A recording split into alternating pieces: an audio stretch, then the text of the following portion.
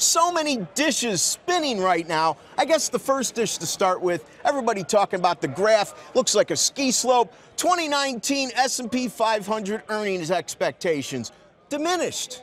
Very much so. Remember, we rolled off the tax cuts in 2018, which helped with those numbers getting in 15, 20%. They're falling down to around 3.5% year-over-year growth, 2% inflation environment. We're talking 1.5% real on earnings growth. So if this is a great economy, it's not showing up in the earnings estimates by the analysts that so far in the first half of 2019, we're going to have rather lackluster growth. Growth, but barely growth. But the rate of change of earnings isn't a one-to-one application for that type of equal downside to the general economy at large, is it? No, it's not. But it does put a It rhymes. Yes, it rhymes, and it will also put a lid on the stock market. The stock market, to get back to September highs, I don't think it can really do that by saying, hey, we're in a 3% earnings world. Yeah, but markets like lids because usually it's breaking lids that gives you the best or worst returns. So if there's a lid here and the economy, due to a variety of uncertain issues, maybe get remedied in the future, popping through the lid is still possible. Oh, absolutely. It's always possible, especially given that we were in an oversold condition in December and the market starts moving higher, and maybe we get a rush of people to come back into the marketplace. All right.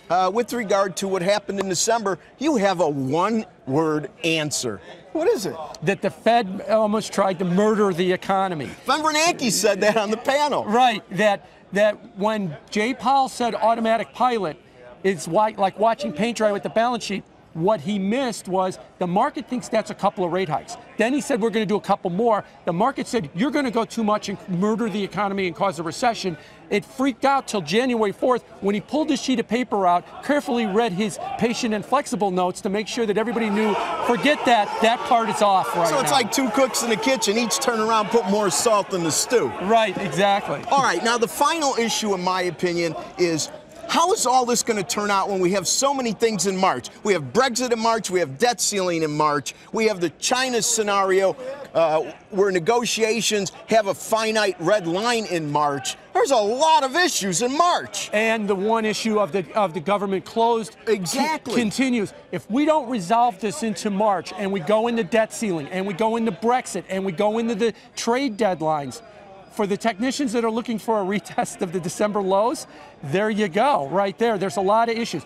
We get the government shutdown settled before that, we could be a little more optimistic. But both sides are dug in. Could we break away and look at the camera and do something? Jim, I know that the president has his base, feels strongly. I know that Pelosi and Schumer have their base, they feel strongly. But honestly, people, I'm Schumer, you're the president. Can't you just say, I'll give you dreamers, you give me some defense, shake hands and smile at the camera. It really won't kill you.